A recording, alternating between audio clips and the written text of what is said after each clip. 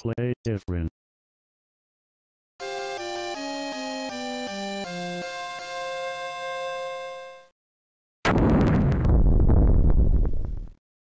Greetings fellow Mac addicts. In this video we're looking at the Glypha trilogy from John Calhoun / Soft Dorothy Software. I say it's a trilogy, but it would be more accurate to say that they are iterations of the same game, which itself is a clone of the 1982 arcade game Joust. Glypha has quite a few differences to make it feel unique compared to the arcade original, but I'll talk more about that later. For now, let's discuss Glypha's basic gameplay as first seen in the original black and white version released in 1990. You're a nameless man trapped in an Egyptian temple. You fly around on your winged steed and are armed with a lance. Over time, sphinxes will spawn and you must battle them. Combat is simple. You just have to collide with an enemy when your lance is higher than theirs, as pictured in the help screen. It doesn't even matter if you're facing away from each other, whoever is higher will win the fight. Oh, but that doesn't actually kill the enemies.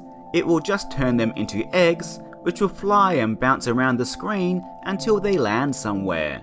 You can grab this egg for extra points, but more importantly, if you leave them for too long, the egg will hatch into a stronger enemy than the one that was defeated. Levels will also not be considered complete if any eggs remain. As the player progresses, things get tougher. For example, a pool of lava is exposed with a giant grabby hand that emerges from it if players get too close. Additionally, increasingly aggressive enemies spawn and more of them appear on screen at the same time. A giant eye also shows up if the player spends too much time messing around. So, there are two things you need to master to be good at this game. The first is the movement of your winged steed. It can only move left and right and flap its wings. Flapping your wings will increase your vertical velocity, but gravity will always bring you back down. Rapidly smashing the flap button will shoot you straight up, but at the cost of precision, so it's all about maintaining control over your momentum. This is especially true since bumping into things, including the ceiling, will just send you bouncing right back off it. The second thing you need to master is manipulating enemy behaviors. So basically, learn how your own movement makes the enemies move so as to put them in vulnerable positions, and also using the platforms to help you get a height advantage. The first Glypha, while certainly less refined than later installments, is still a blast to play today, and I think one of the better arcade games for black and white Macs. It's also quite tough, but has some friendly accessibility options such as changing your starting level and number of lives, though changing the latter will of course bar you from the high score table. But the series wasn't to be monochrome forever. The very next year, in 1991, we saw the release of Glypha 2. The most noticeable difference is that it was now in glorious 16 colors. It also runs at a higher resolution than the original, 640 by 480 to be precise, which is used to make the playing area more open. Some of you may have noticed that the first game looked a little bit cramped. The game also runs smoother than the original, and has tweaks here and there, such as different enemy AI, physics, and enemy patterns to the first installment, plus much more accurate hitboxes, which were a bit large in the first game. Overall, I think it feels better than the original, though the enemy AI can get a bit predictable, but that won't help you much in later levels with faster and more aggressive foes. Oh, you can also no longer change the amount of lives you have, but you can still change your starting level. Several years later, in 1995, we got the final installment of the series, fittingly titled Glypha 3. This time the game is in glorious 256 colors, but that's far from the only change. It uses a brand new and more realistic physics engine, runs silky smooth, and features more varied enemy AI. There is also no longer a way to change the number of lives you have or which level you start on, The lava is exposed from the get-go, and the waves start out rougher than in the earlier games, which makes this one less accessible. I personally like how quickly it gets to the action, but it would have been nice to have a few options to help people who are new to the game. Having said that, I do think this one plays the best out of all 3 installments, especially with the new physics. It just feels really good to fly around and poke your enemies. Back in the early 90s, emulation wasn't a thing, so most developers had to rely on their memories when cloning classic games, and it was no different for John Calhoun when he decided to pay tribute to Joust. There are actually quite a few differences between the games, such as enemy behaviour, scoring mechanics, and so on, but I'll focus on 2 of the bigger ones. The first is the movement. In Joust, movement is very rigid and lumbering, whilst in Glypha, it's much snappier and lighter.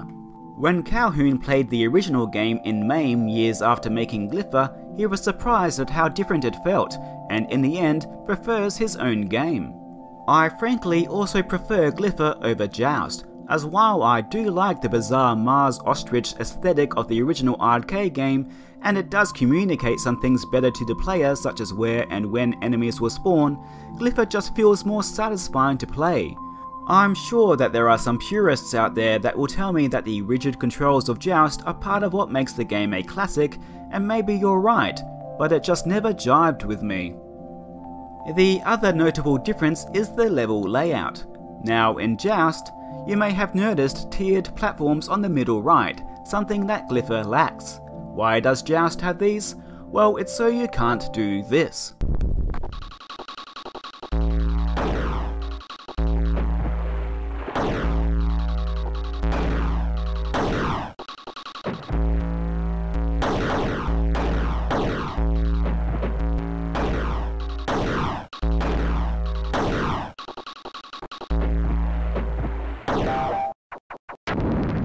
Now, I personally don't see this as a problem.